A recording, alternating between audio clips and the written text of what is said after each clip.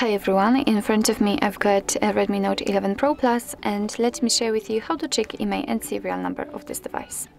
So basically we've got two different ways to check those numbers, and the first one requires a secret code and the second is using the settings, and of course I'll show you both.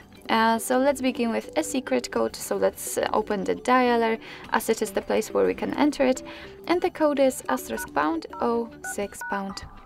And as you can see by this code, we are provided with both IMEI numbers and also a serial number attached to this device. So let me tap on OK, and let me show you another way to check those numbers. It will be useful if for some reason the secret code won't work. So let's enter the settings. Now let's tap on About Phone, which should be at the very top. And here we have to tap on All Specs.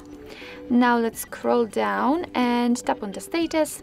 And as you can see, right here we've got the both IMEI numbers for both SIM slots.